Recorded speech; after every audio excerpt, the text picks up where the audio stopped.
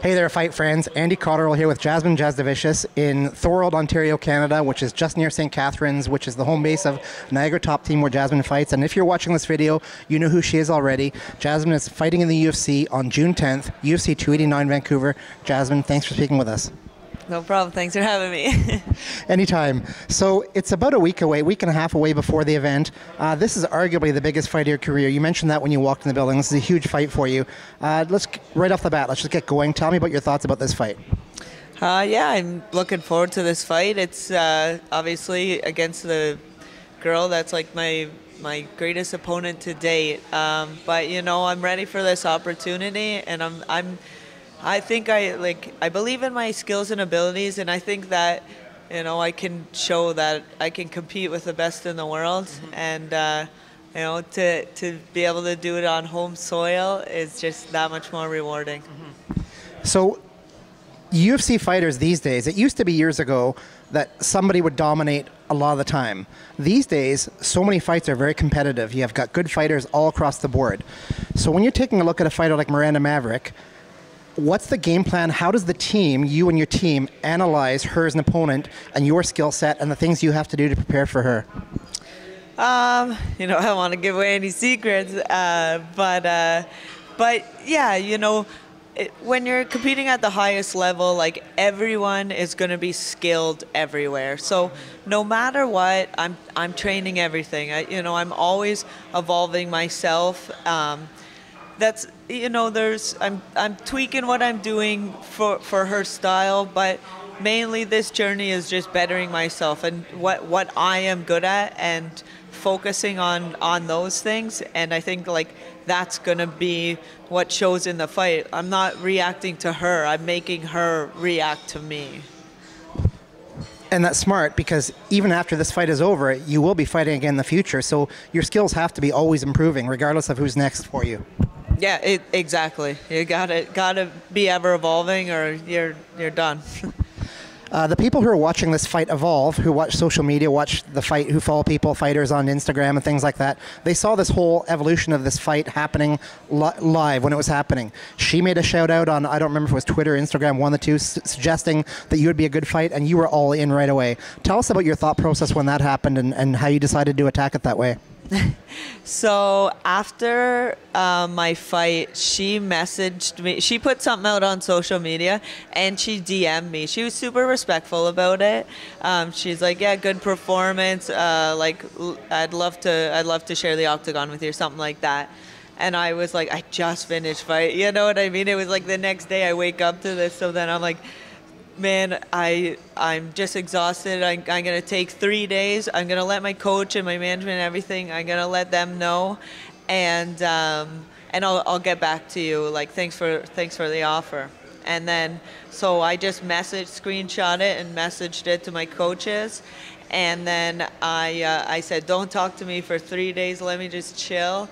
And then, you know, I could hear them talking, everything. So I kind of knew what was going on. But yeah, after 3 days, they said, let's go, let's try to get this fight. And so we figured, you know, how can we make this fight happen? Because if I just message her, hey, yeah, sure, let's do this fight, like, who knows if it would actually happen. So it's like, okay, how do we make it? We can build this fight on social media. She reached out first. I'm like, okay, so then we're thinking of this whole thing. So then that's why we decided, put it out on social media, then it'll be more likely that they'll actually make this matchup. Like, we're both down to fight. It's easy for them. Like, let's just choose a time and a date. And so, yeah, it kind of just, like, came together. We're super easy. The matchmaker saw it, and, like, you know, we're just both of us just told our management, hey, we're down for this fight. Let's try to do it. And then boom, boom, boom. Here we are.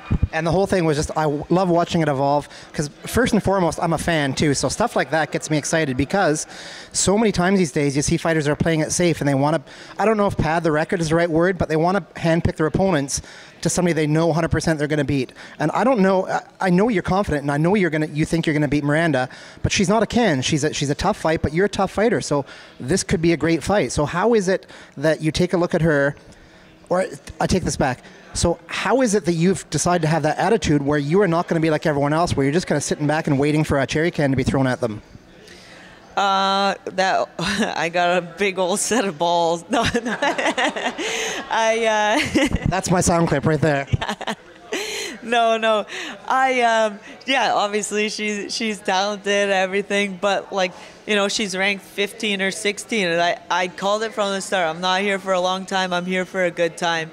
And I want to just keep climbing the ranks. Like, I want to eventually compete for that belt. That's the dream. And this is like a huge opportunity that was presented to me. And I'm all about striking when I can. And the iron was hot. So 100% hot.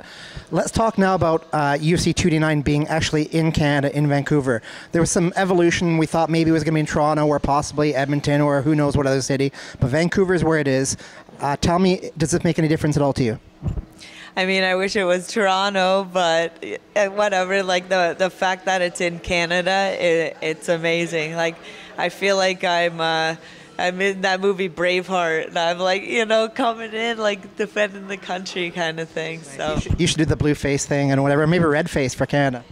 Hey, not a bad idea.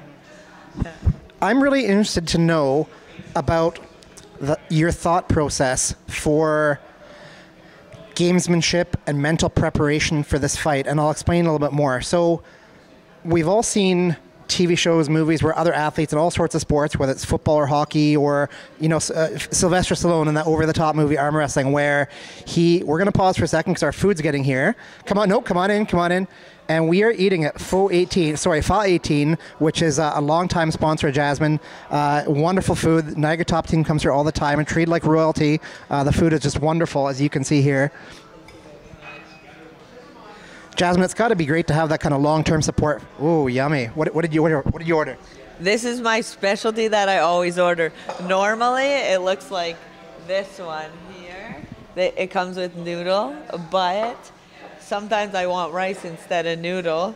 And then that way, you know, sometimes I have to watch my carbs and everything. Then I can just have everything else. But it's like turmeric kind of flavor. And I always get an egg on top. It's called Singapore noodle is the main dish, but I call it Jazz Special. And anyone that gets it, they say the one that Jazz gets. So Andy knows, and it's always amazing. It is. The food here is so good. If you're ever in St. Catharines or Thorold, make sure you come to Fa 18. It's wonderful.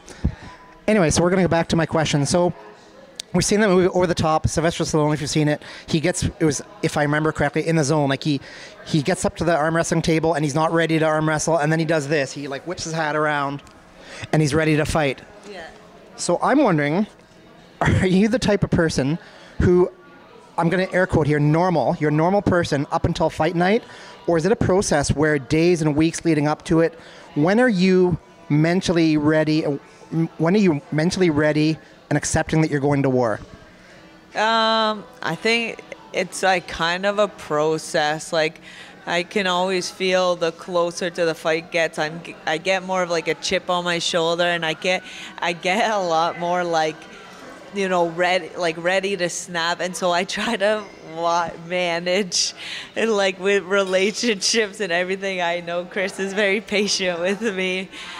Because I know sometimes I just like snap a little bit, but it's like just me getting the edge, because exactly, it's like I'm getting in there against this girl that's number 15 in the world in my weight class. She's training to hurt me. I'm training to hurt her, like really hurt her. You know what I mean? And so it's like there's a process that you have to go through, that you do have to like mentally accept that one, you could get super hurt in front of my poor mom that's watching, or that I have to actually break someone's arm. I actually have to try to kill a person in their in the choke. You know what I mean? So there's a process, because that's not a natural thing. You don't want to like hurt someone like that to the point you're killing them. But I feel like going into the cage, you have to, and so there is like a mental process, and that's why I think it's important after a fight to chill a little bit, because you have to almost like flush that out after. You don't want to hold on to that, you know? The whole thing sounds very exhausting just thinking about it. Yeah, it's exhausting. The whole camp leading up, you're 8 weeks. I mean, I never stop, but still, it's like your 8 weeks of dialed in focus. Nothing else in your life matters other than getting better and getting prepared more and more for that date that's coming up. So, and then, you know, there's the weight cut and all, like, managing life outside of it, doing the medicals for the fight, and, you know, always Interviews. yeah, crazy things happen, but you roll with it. Was this fight camp any different than other fight camps? I know Chris, your coach, has brought in other fighters. I know Tanya Najjar, Sierra Lee Dinwiddie, other fighters, great fighters. Felicity you train with all the time. Tell me about some of the training partners you train with, and I guess if there was anything different this camp. Trained with also Janine from Oshawa. Yeah, she. I trained with her a lot. That was awesome. And Avery Sage and Kate came down for a week. Kate Clement, and what's her name? Has a boyfriend. Alana Cook. Alana, no, and also Randy Field was down. Yeah, and so all a ton of girls, but then also I had a bunch of guys, like littler guys, that were helping me. Gino. I forgot his last. Yeah, he was a huge help this camp. And Reeve helped me a lot. Tisha, Cody. I've been very, very fortunate. I feel like a lot of people have, like, Ligrit as well, have really, like, band together to help me get prepared for this. I'm like beyond grateful for everyone, like, helping me out so much. It's been awesome. For the casual fan watching a fight, they might see you step into the octagon, the door closes, there's 3 people in there. There's you, your opponent, and the referee. And they might think that it's an individual or a solo sport, but really, you're not going to get here by yourself. You've got a whole community and family growing up around you, don't you?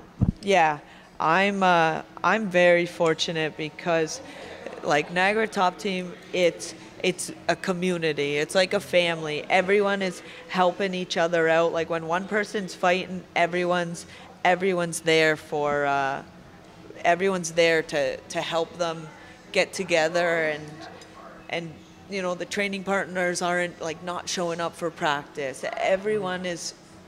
It's awesome. We have a great community, and we're very very fortunate. Great. Yeah. Well, you're getting ready to eat, so we're going to wrap this up. Is there anybody before we go that you'd like to thank? Any special shout outs or any sponsors or anything? Just showed out the gym, the team, Niagara Top Team, best gym in the world. Training, always thank my training partners, and thanks for having me. Awesome, Jasmine. Well, we're really excited. I'm sure you're going to have all Canada behind you next Saturday, 2 Saturdays from now. Congratulations on everything regardless. Good luck, and we wish you the best. Thank you very much. There you go, fight fans. Jasmine Jasudavicius fighting June 10th, UFC 289 Vancouver. Wish her luck.